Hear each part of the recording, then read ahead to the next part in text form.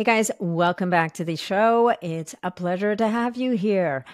Before we jump in, I wanted a couple of things I wanted to leave with you. Number one, I want to encourage you guys to leave us a review on whatever platform you happen to be listening to this podcast on, whether it's Spotify or Apple, anywhere. Those reviews are really how this podcast gets seen and how we're able to reach more people. Secondly, if you get value from this episode, please make sure that you share it out with your friends, your networks, anybody else who you think would also benefit from it. And number three, last but not least, just a reminder to head over to natnidham.com and make sure to sign up for my newsletter, because that's how you'll get to find out about all of the different things that I'm loving these days. I share about a lot of different products, but also I talk about some of the events that I'm involved in, some of the summits, and some of the live events that I'll be at this spring that you can join me at as well. One of them being the Hack Your Health Conference in Austin at the end of May, and the other being the Health Optimization Summit in London in June. Okay, osteoporosis. This is often a condition reserved for older people, specifically women. But did you know that it can also affect young people as well as men? Protecting bone health can start at a young age if we continue to discuss the importance of it, as Kevin Ellis and I do in this episode of the Biohacking Superhuman Performance podcast. In this conversation with Kevin, the bone coach, we explore the world of bone health and bone disease. Osteoporosis is affecting more and more people at younger ages due to the sedentary lives with low nutrient diets that society leads. Kevin himself has a fascinating story of his own journey in this. We dive into the standard recommendations that follow an osteoporosis diagnosis, as well as the medication side effects and long-term results of these procedures. Most medications require even more follow-up medications, so knowing what you're getting into is important when selecting the route that you want to take and that is right for you. Natural bone restoration is an option for those who don't want to blindly follow the medication route, but you've got to make sure you know what you're doing here. So overall, this conversation offers guidance on exercise, nutrition, and gut health procedures for building and maintaining quality bone tissue for longevity. Kevin Ellis is an integrative nutrition certified health coach, osteoporosis thriver, and founder of The Bone Coach. He has made it his mission to help over 1 million people around the globe address bone loss, build bone strength, stop fearing fractures, and to lead active lives. He's most famous for helping people with osteopenia and osteoporosis gain clarity and confidence that improvement is possible and helping them to achieve that very improvement. So now to learn more about Kevin and the many programs he offers, you can go to bonecoach.com or check him out on Instagram at bonecoachkevin. Hey folks, just a quick reminder that all of the information presented in this podcast is for information purposes only. No medical advice, no diagnosing, no treatments suggested here. Before you try anything that you hear about or learn about here, make sure that you check with your medical provider. Kevin Ellis, it's a pleasure to have you back. Well, actually, it's a pleasure to see you again, although it's the first time you've been on my show. Welcome. Thanks for having me. This is going to be a great conversation. Yeah, I loved our last conversation that we had on my podcast. Yeah, totally. And that was a super fun conversation. And I've been like, ever since then, I've been like, oh, I can't wait to be on the other side of the mic with this guy. And we're going to talk about a topic that is critically important to human health and longevity, both in the present and down the road. And that is all about your bones. And if anybody's watching this, the dead giveaway is Kevin's t-shirt, The Bone Coach. So, you know, the man walks the talk, walks the walk, talks the talk, lives the life. So just as a brief introduction into you and who you are and why you do what you do, like, how the heck did you ever get into this? Like, you know, usually guys are like, they're trainers and this and that. So when you think about bone health, when you think about bone health and osteoporosis, you're not thinking about the young male, right? You're thinking about the woman later in life. Maybe you remember a grandma who had a fracture, or a mother or someone like that had an injury from weakened bones. For me, my journey started when I was a lot younger. I was in the Marines. I came out of the Marine Corps. I had a lot of digestive issues. I was diagnosed with celiac disease. Celiac disease, obviously an autoimmune condition where when you ingest gluten, it damages the villi in your small intestine, those tiny little nutrient absorption centers, and it blunts them to where they can't do their job. So for me, my body still needed these nutrients, especially calcium, the primary mineral constituent of your bones, to execute its daily functions, and I wasn't absorbing it. So my body was going to my skeleton and pulling from there, and that was leading to bone loss and a subsequent diagnosis of osteoporosis right around 30 years old. So I had this, my father, he passed away really young. I didn't want to go down that same path. I wanted to be there for my kids. So I had a strong impetus to make improvements and changes. And I became, not only did I get the right plan in place for me, I became a coach. I built out a team. Now we've got hundreds of thousands of people in a community helping them build stronger bones at bonecoach.com. And it's been an awesome experience so far. I love that story. You just blew two myths right out of the water, right? Number one, that osteoporosis is an old person's problem. And number two, that osteoporosis and osteopenia is a women's problem. And you just in 2 minutes blew that up. And I think you bring up such a good point, right? So not being able to absorb your nutrients break down your nutrients properly and absorb them was a massive issue, which actually, before we dive into the meat of the episode, I think that brings up another topic, which is another huge subset of people that are at risk for bone density issues, as well as cardiovascular disease. And I know you know where I'm going with this, is people on PPIs. So Absolutely. Proton pump inhibitors, and a lot of them, I mean, there's a lot of women, but many men who suffer from GERD, from heartburn and reflux, get put on PPIs by their docs. And maybe, I can outline it, but you're the guest. So why don't you talk about, how PPIs play into long-term issues and this is for men and women again.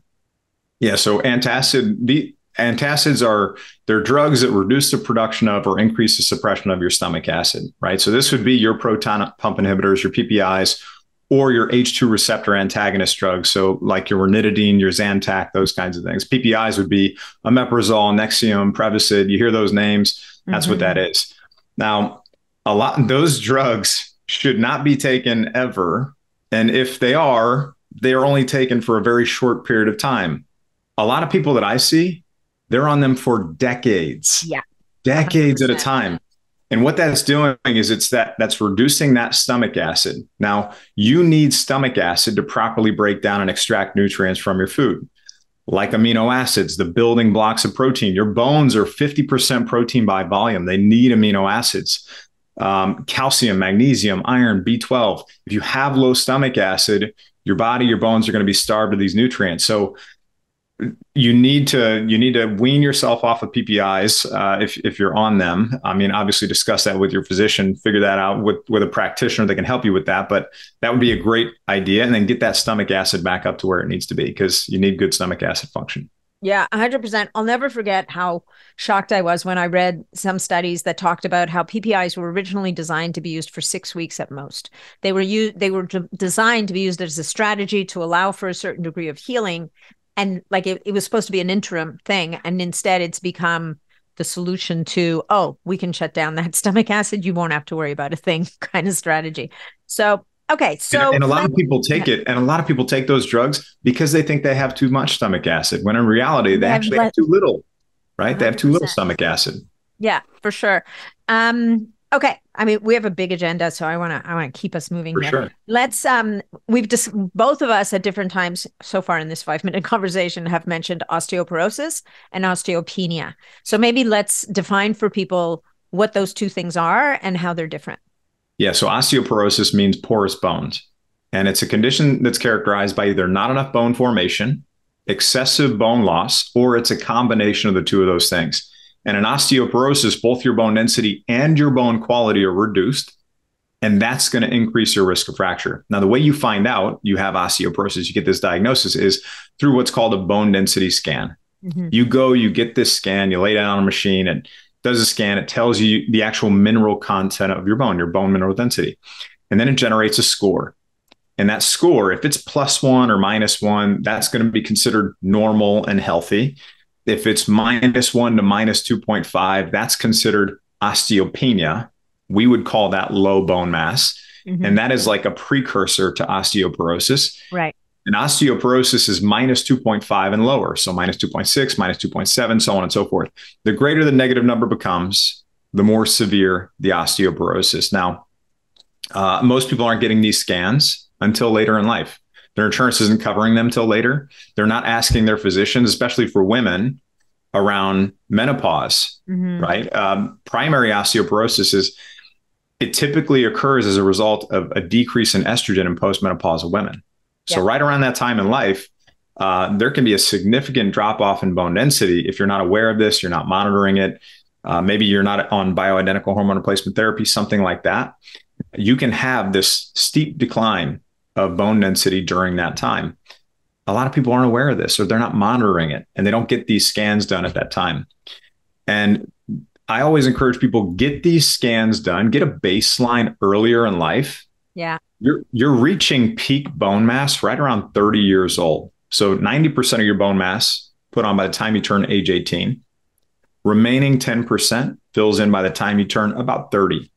So you just be aware that if you can get a baseline right around that peak bone mass period, around 30 years old, then you can monitor future changes from that. So if you have big changes or drops, or maybe you'll just know you didn't reach peak bone mass to begin with. Yeah. Because if when you were younger, and if you have kids or grandkids, this is really important. So pay attention to this, is if you led a sedentary lifestyle, if you if you smoked or drank excessively, if you had a poor diet and nutrition, you were drinking a bunch of sugary soft drinks, eating a bunch of candy like I was when I was a kid. I grew up in the Midwest, right? Macaroni is a vegetable where I was growing up. So like, not all the time, I wasn't say everything was bad, but there was a good enough amount of those things that were probably affecting my development at that time. So if you've got young kids, we want to make sure we're getting good vitamin D, vitamin K2, magnesium, calcium, get them the good foundational elements to build strong, healthy bones from when they're young. And also get them doing exercise, get them off the tablets, get them out of the house, get them out running around outside, playing sports, soccer, gymnastics, whatever, moving their body and their bones in these short, sharp, dynamic movements when they're young. That's going to build a good, healthy, quality bone structure that can add 10, 20, 30 years onto their life later on. Nice. I love that. And I mean, and I think when you were saying calcium, magnesium, D3, K2 for kids, you're not talking about necessarily taking vitamins. It's just eat real food, guys. Like just get your meat, get your vegetables and your meat and your chicken and your fish, like get those things in. And, a lot of people talk about dairy being a pillar of bone health, which dairy is a bit of a double-edged sword. There's a lot of kids, even kids, who don't tolerate dairy. So don't get too hung up on it. It can be helpful in the right context, but it's not a must. Yeah. And I totally agree. So dairy can be great if it's right for you, if it works for you. But if you have an autoimmune condition that you're trying to put into remission, or you have some other condition you're trying to navigate, or you just don't tolerate it, then it might not be a good fit, right? But if you are going to consume dairy, or your kids are going to consume dairy, try to go as natural as you possibly can in cultured and fermented forms. So getting 24-hour yogurt. I know it takes a little bit longer to make something like that, but the result is fantastic. Also kefir. Kefir can be a great addition too. And then you don't just have to use A2 organic regenerative cow's milk. You could go with camel or sheep or something like that too. So there are options that you have there if that's even part of your plan. Yeah, no, I love that. And I love that you brought up camel milk. It's so funny. It hasn't been in my, I haven't even thought about camel milk in years. There used to be a guy that used to come to the biohacking shows with a camel. And I have some. You do? I have some in the freezer.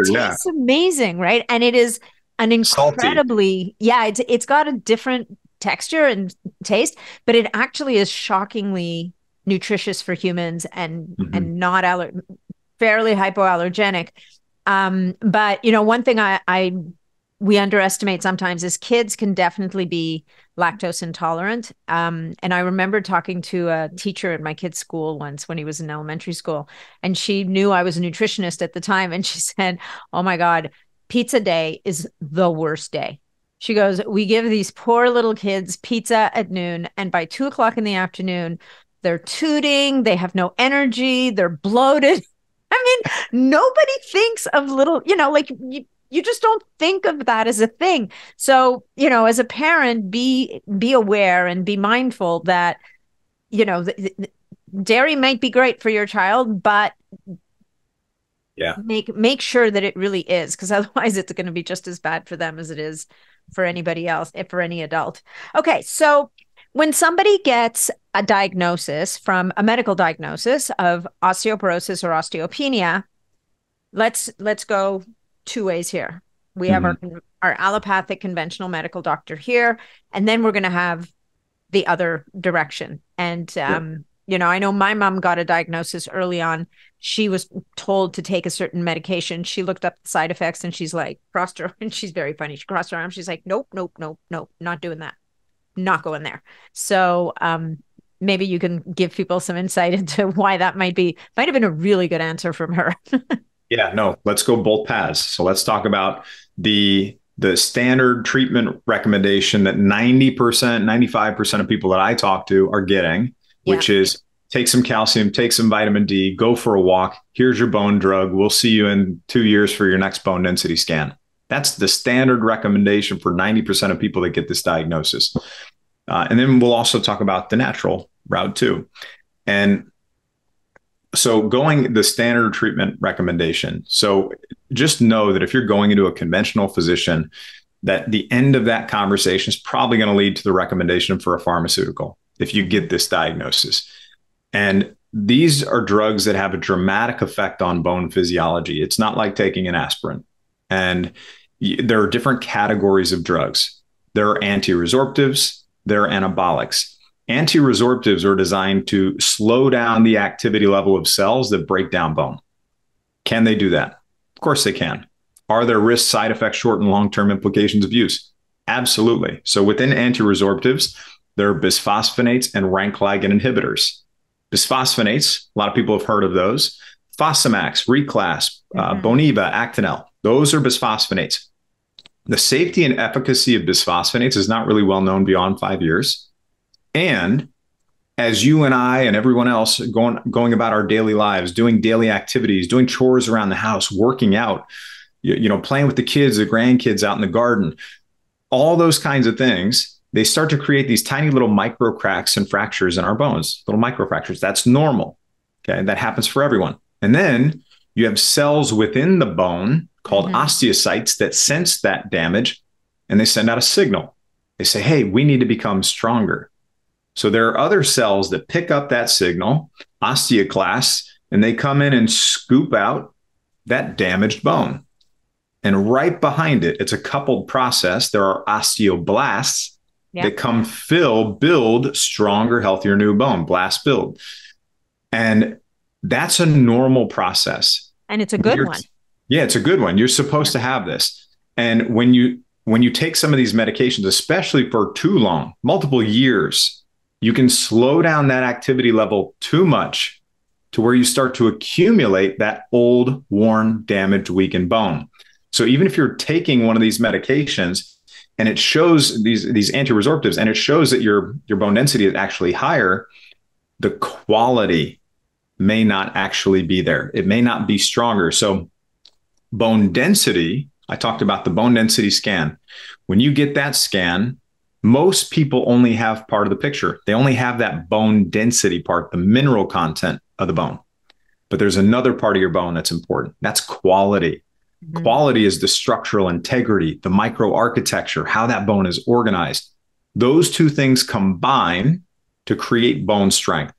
So a lot of times, most people only have part of the picture. Now you can, at the time of or before you get your bone density scan, you can get the quality part of the picture too. If you call ahead to a facility, ask them if they have TBS technology, trabecular bone score technology, that can help you give or get the quality part of the picture. There's also another technology that is more prevalent in Europe right now, not surprising, that is having a harder time making its way into the US. And that is called REMS, radio frequency echographic multispectrometry technology. And it is used in a device called EchoLight.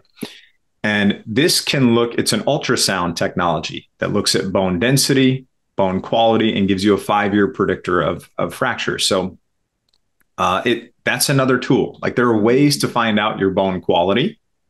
And you can see just how important bone quality is in that picture. And there is one other piece of information that is really important for people to understand if they really truly want to understand what's going on inside their bones right now. And those are bone turnover markers. So these are tests that look at the activity level of cells that are breaking down and building up your bone. So the most sensitive marker for bone resorption or breakdown is called serum CTX, ketulopeptide test. That test looks at the activity level of cells that are breaking down bone. And if that activity level is elevated or even really high, that can be an indicator of active bone loss and a root cause issue that needs to be addressed. Okay. Now, if we're looking at bone resorption, breakdown, we also want to look at formation. You don't just want to look at one side of the picture. You need both. Yeah. Let's look at formation too. So the most sensitive marker for bone formation is P1NP, procollagen type 1 N-terminal propeptide. And that looks at the activity level of cells that are building up your bone. So then you can look at those numbers, you look at the ratio, and you want to see those things improve over time too. So you can see improvements in those in 3 to 6 month periods. And you now don't have to guess what's going on in between your DEXA scans that are probably a year, year and a half, 2 years or more out. Yeah. So. And you brought up you said something very interesting there, collagen.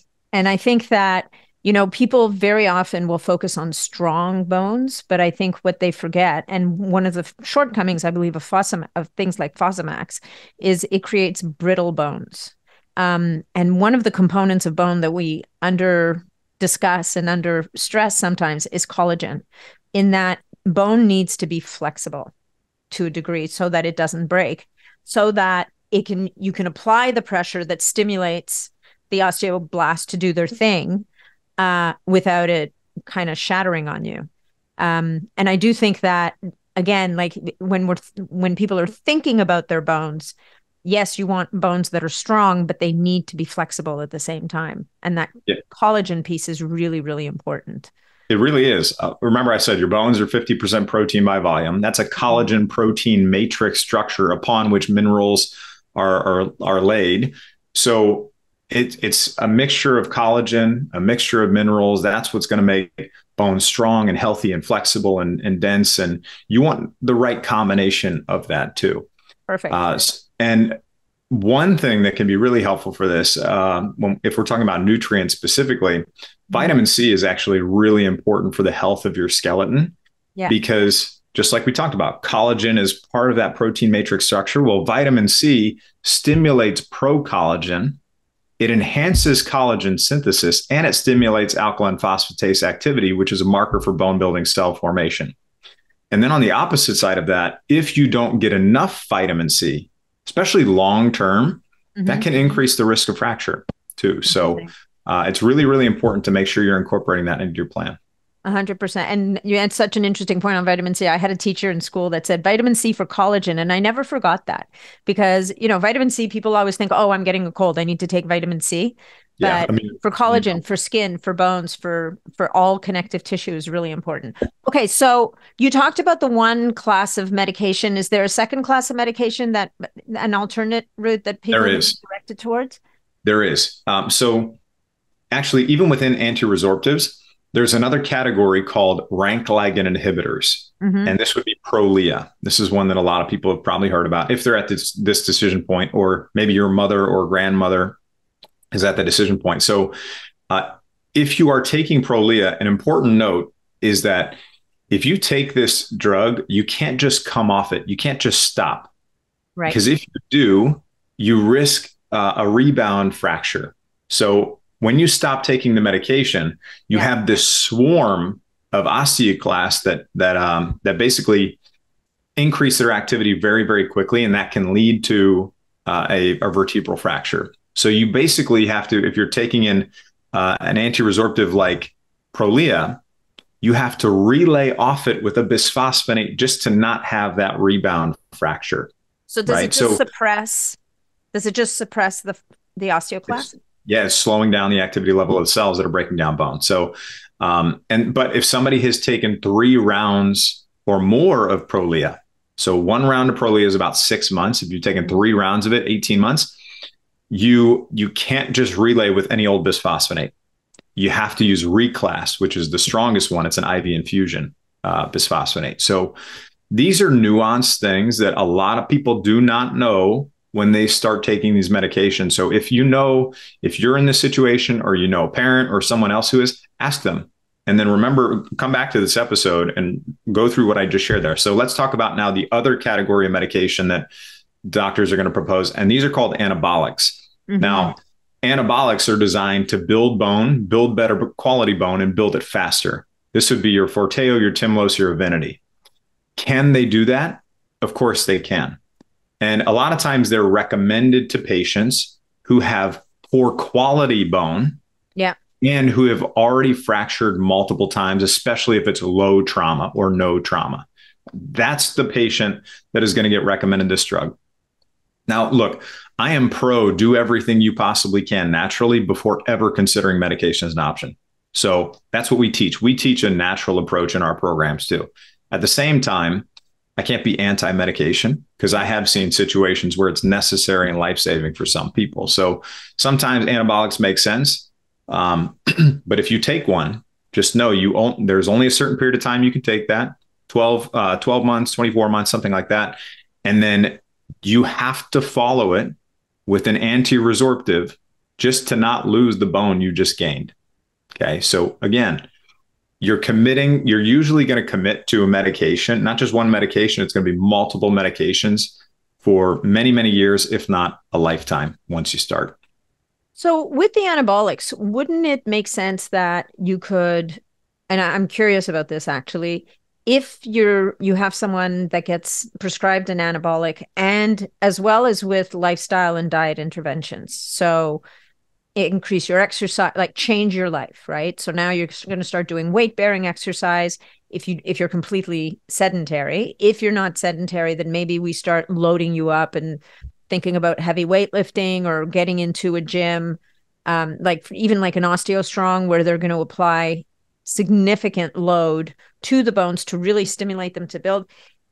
And you correct for diet and supplementation and stuff. Do you still have to use the second medication? Like, can the anabolic just not do its thing and kind of give people a leg up? Good question. Because there are people that come to me that they have just taken an anabolic and they just said, yeah, I just stopped taking it. I didn't want to take anything else. I didn't want to follow it. That's not a good decision. Okay. If you are taking an anabolic medication, number one, you monitor it with bone turnover markers. You look at the activity level of those cells. You see where they're at. Is that osteoclast activity really high when you look at that serum CTX? Is it 700, 800, 900 higher?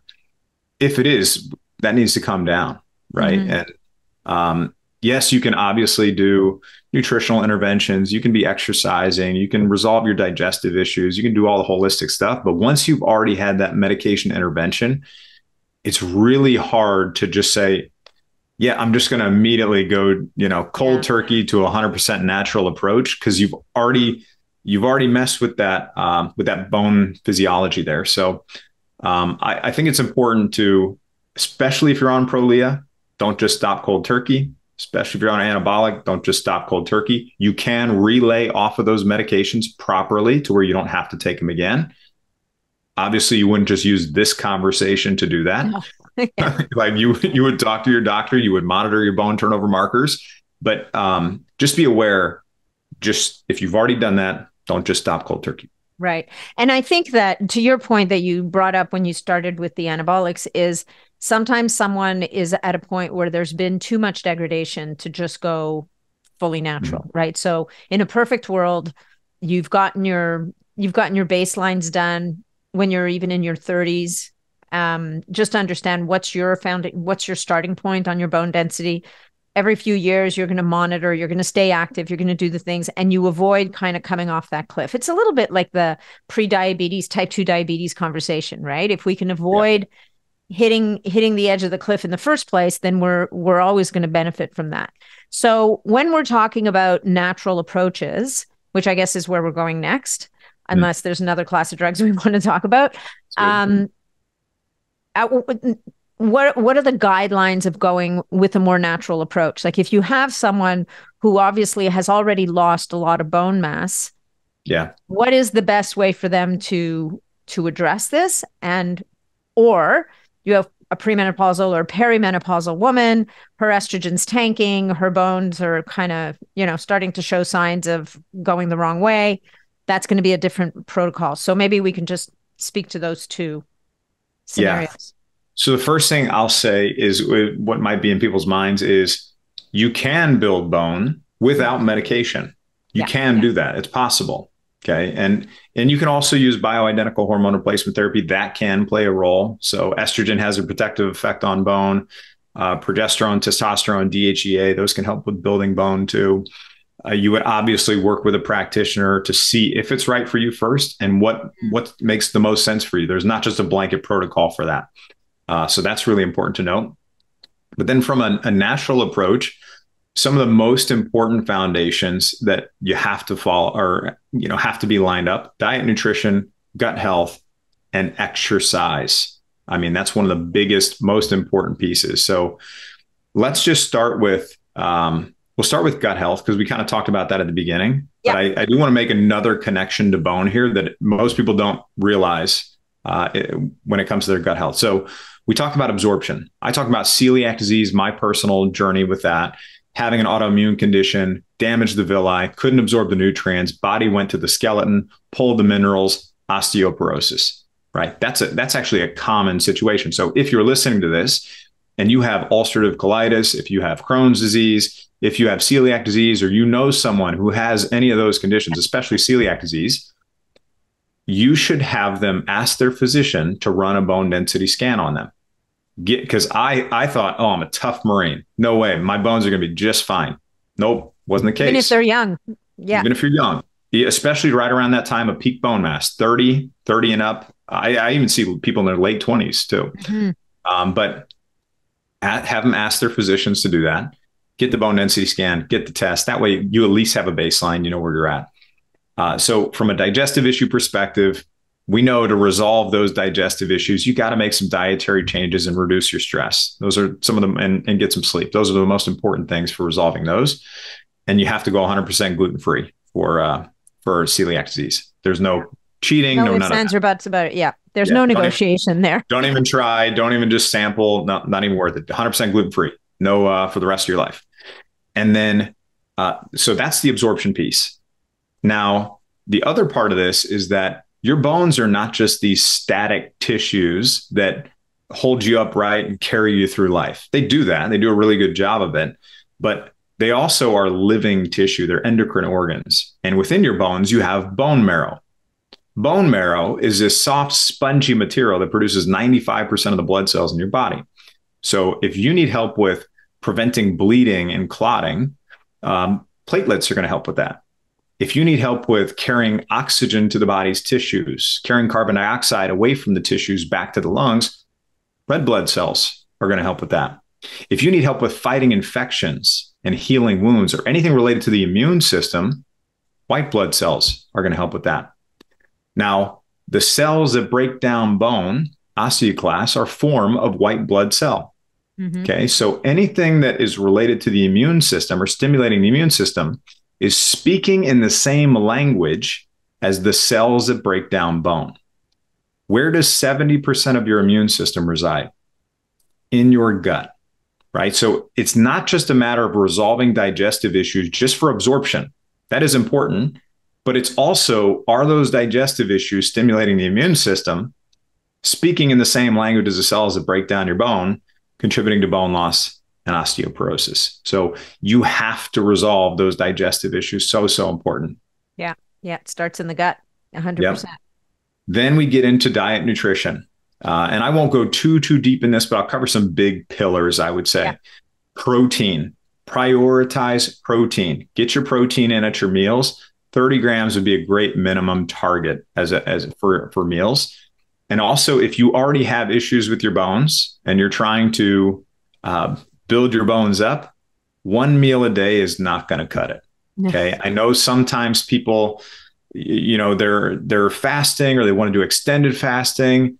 And I know that can be a tool, right? That can help with inflammation, and it can be a strategic tool at different points. But if you're trying to build bone, if you're just doing one meal a day, you're not going to get enough nutrients that you need to support that bone building plan. Okay. And then so prioritizing protein, at least 2 meals, maybe 3 meals, splitting that up between multiple meals, and then getting other important nutrients too, like calcium. Now, we talked about dairy earlier. If dairy is not in your plan, how am I going to get calcium? Right? I have an autoimmune condition. How am I going to get calcium? Well, there are a couple great things that you can add or incorporate.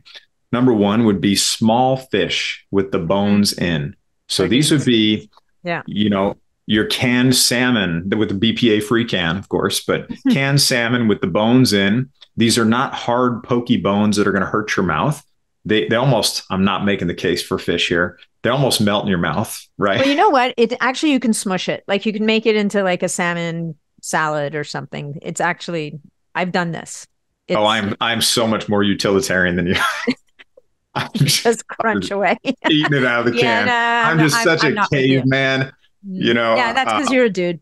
I need my capers and things like that. So that's the marine stuff. Food with sustenance at a certain point, and it's just I can just eat it right out of the can. Some people can't. You could drizzle some Primal Kitchen dressing on it or something to make it taste good. But anyway, the reason why you want to get the smaller fish is they're not going to have as many of the bad heavy metals that we wouldn't want in there, like mercury, and get the sardines. Wild canned sockeye salmon or pink salmon that have the bones in, mackerel's another good one.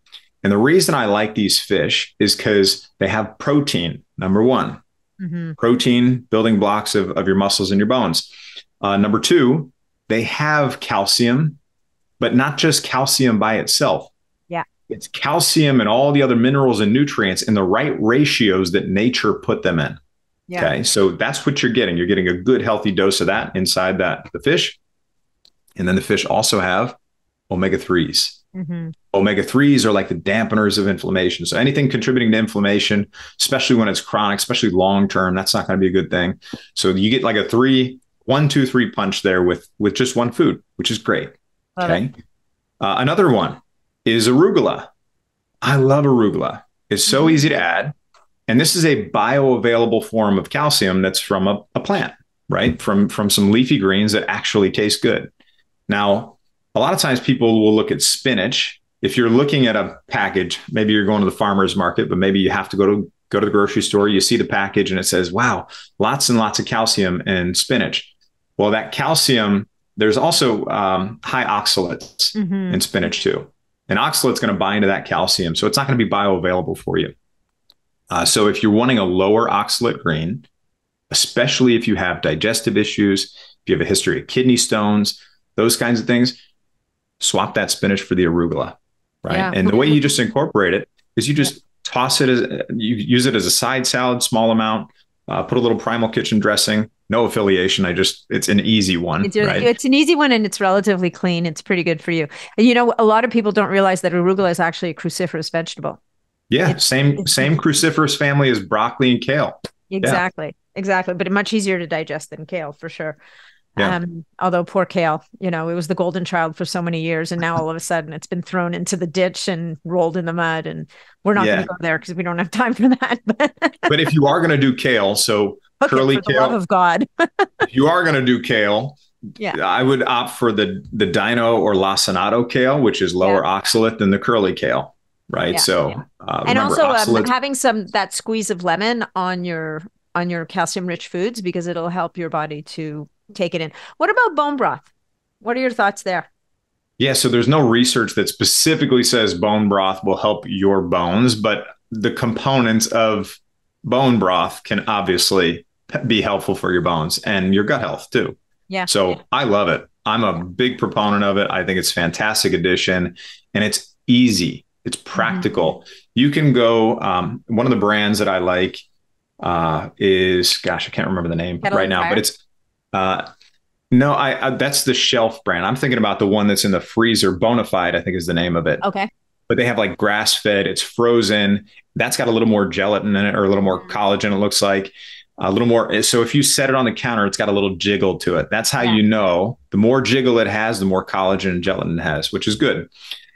So I'll grab some of those and we'll use them in crock pot meals with some meat, some veggies, or we'll do it in a slow cooker. Or what's the other one? What's the other one that you put the lid on? Pressure cooker. Yeah. Right. So you use those and you're like, if you're saying, I don't have time to make a healthy meal, well, yeah, you do. Take some bone broth, toss it in there, toss a little meat, toss a little veggies, leave it, go do your thing. You've got time. Yeah. So, yeah. And if you're going to eat grains, if that's part of your plan, which it may be, even gluten-free ones, cook them in bone broth. Like if you're going to cook rice, cook it in bone broth. Like it just amp up the nutritional value, make it build the nutrient density. Okay. So that's food and now exercise. You gotta do exercise. What's it gonna take? Because it's not gonna be walking around the block with your dog 4 times a day. Oh, it's not. Start, but it's not. That's not gonna build your bones. It's not. But remember what I said. The standard recommendation that most people are getting is calcium, vitamin D. Go for a walk. Take a bone drug. We'll see you in 2 years. Yeah. I'll tell you right now, walking is not enough. Mm-hmm. Is it good? Should you be doing it every day? Yes, it's good for your health. You should incorporate it. At the same time, just understand that when you're walking in the same direction over and over and over again. You're only working your lower half, like your forearms, an area where a lot of people fracture. How much work is getting done with your forearm or impact are you having with your forearm when you're walking? None whatsoever, right? So we have to have other stimulus for different parts of our body too.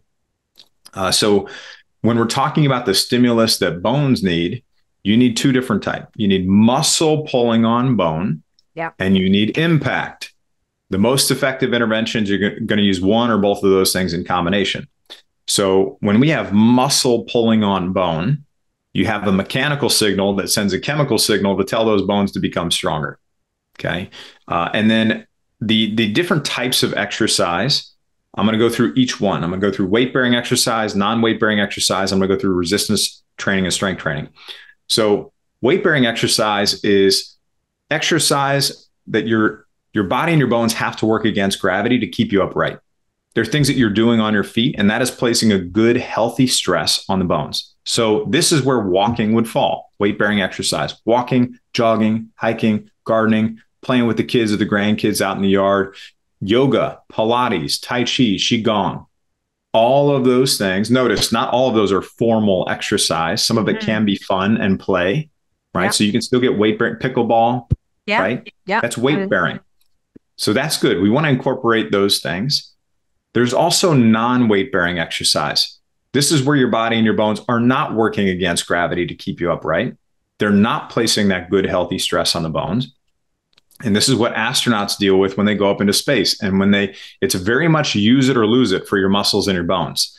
So if you're not putting that stress on your bones, you're going to start to lose bone density. You're going to have a really hard time maintaining it, and you certainly will not be building it. So what are the exercises that fall in that category? If you're doing long distance cycling, right, endurance cycling, especially long periods of time, that could potentially have a negative impact on bone mineral density. And then swimming also is another one, right? Swimming would exactly. That's the next big one, swimming. Now, it is not to say that if you enjoy swimming to don't do it. Of right? course. If it makes you happy, if it brings you joy, if it's where you relax and unwind with your family and your friends, do it by all means. But don't get in the pool 5 times a week, do a couple laps, get out and say, I'm done with my exercise, because you're not. You haven't provided the stimulus your body and your bones need to not just become stronger, just to maintain even as you age. It becomes so much harder. So you have to have that stimulus. And the other form of exercise, which is muscle strengthening and resistance training exercise. And that's where we bring in, the barbells, the dumbbells, maybe it's the machines at the gym, if that's where your comfort level is at, if that's where you're going to start. Or I really like variable resistance bands too, incorporating those into a plan. Yeah, I've got one right here. Yeah. Yeah. So those can be fantastic also. Now, what are the exercises that are the big ones that we want to incorporate? Squats, deadlifts, overhead presses, and I say overhead presses, as long as you don't have a fracture already, like a vertebral fracture. Last thing you want to do when you have a vertebral fracture that has not healed fully is to put a heavy axial load on that. Right? That could lead to other vertebral fractures. But if you don't have those fractures, those are great exercises to incorporate. Also things like box jumps, right? Getting some of that impact in there. Or when you're out walking or moving, you don't just have to walk in the same direction. As long as you've got good balance, maybe you do some side shuffles or some multi-directional impact type things, as long as you feel good about that. It just depends on where you're at in your exercise abilities. Some people are totally comfortable with that. Some people are worried about, falling and things like that. If you're worried about falling, doing a bunch of crazy movements and stuff while you're out walking, probably not the best idea, especially when it's cold out too. So, but if that's not an issue for you, by all means, go for it. And by the way, the rep range, rep range that we want to be in, the 5 to 10 repetition range can be a really good range to be in to help stimulate the muscle growth, the bone growth too. Yeah, the thing with the 5 to 10, I think, is also to get heavy enough in that few reps, you kind of have to be at a certain level fitness-wise so that you don't hurt yourself. So I think a big piece of this is understanding that you're going to have to start where you are and work with someone who's skilled to help you to come along to where you need to get to. And one thing I've seen is, like I said, I mentioned my mom, like she had been diagnosed with, osteoporosis. Like she was past, she'd left planet osteopenia, was heading to osteoporosis, maybe had touched ground there. And she was experiencing severe pain in her hips from like it was getting in the way of her ability to walk comfortably. And it just so happens that around the corner from her, there was a gym called OsteoStrong. And this is very specific gym. This gym is designed specifically for this purpose. And as an 80-year-old woman, like it is remarkable how 6 months later, what a transformation it made for her in terms of not just her bone density, but how much more functional she became. And I think in her case, because she was already at a point where her bones had degraded to the point where they were weakening, she needed that kind of structure and very specific planes of like working out in certain planes and moderating the weights so that it would put enough stress to grow bone, but not enough that it would shatter something.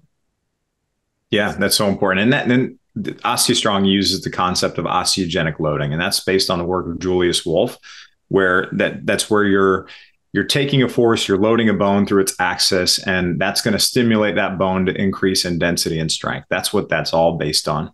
And the way that OsteoStrong is set up is there are like four machines inside there. You go and you give a great effort and, and help stimulate that bone growth over time. It can also help with other things.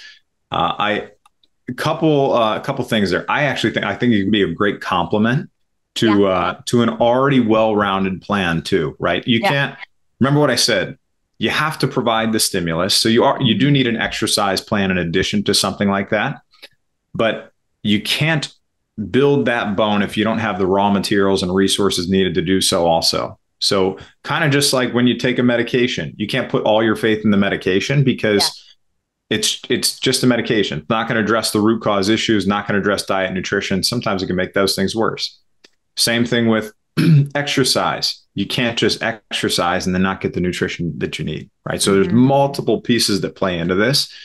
And a big one is if you are still actively losing bone right now, figuring out what the contributing factors are to that, and then slowly building your plan on that, and then adding in, these other complementary technologies and things like that, vibration plates, rebounders, these are the most common things, osteogenic loading, through OsteoStrong. These are the most common things I hear people share. And I always encourage people, get a foundational plan in place and then start adding in those complementary things later on, if and when it makes sense for your situation.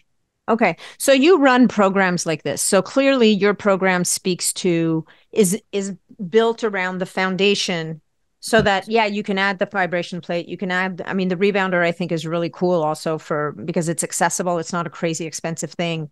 You can have it in your house as long as your ceiling's not too low, because then you end up spinal injury, which is a different problem. I know. And And just another note on that. So again, if you already have fractures or you have really poor quality bone, then you need to be really careful with the osteogenic loading, and then the like loading a bone. If you've already got fractures like vertebral fractures, or you're at really high risk of hip fracture or something like that, you got to be careful with rebounders and loading the bone. Right. So just some important notes there. 100%. So in your programs, what are you teaching people? Because my guess is you're hoping to get your hands on people before they've kind of fallen too far off where they need to be.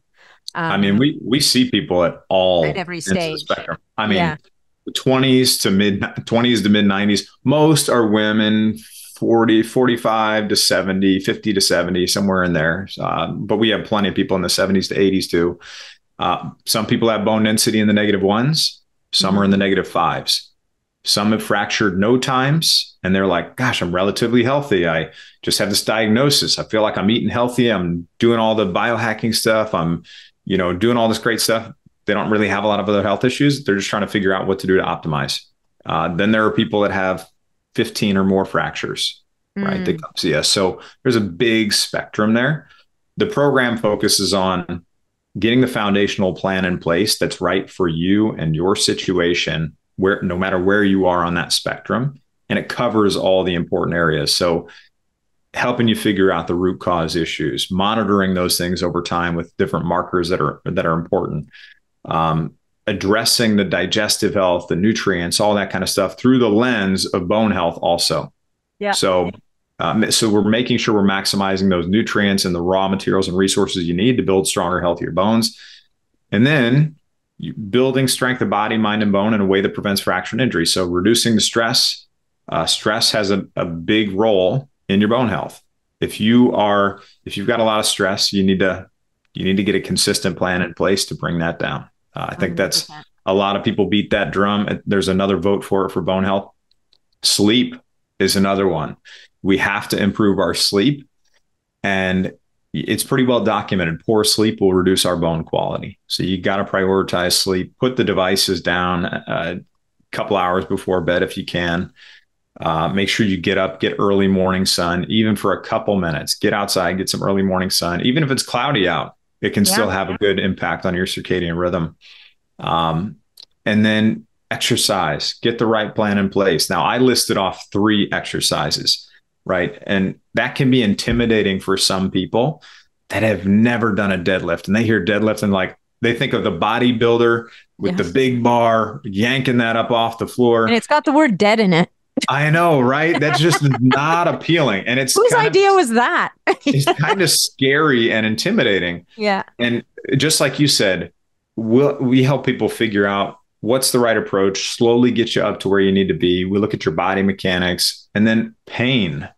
Sometimes people just have pain not related to a fracture. It could be that they had a surgery a long time ago, or they've got neck pain, shoulder pain, back pain, knee pain, hip pain, foot pain, whatever.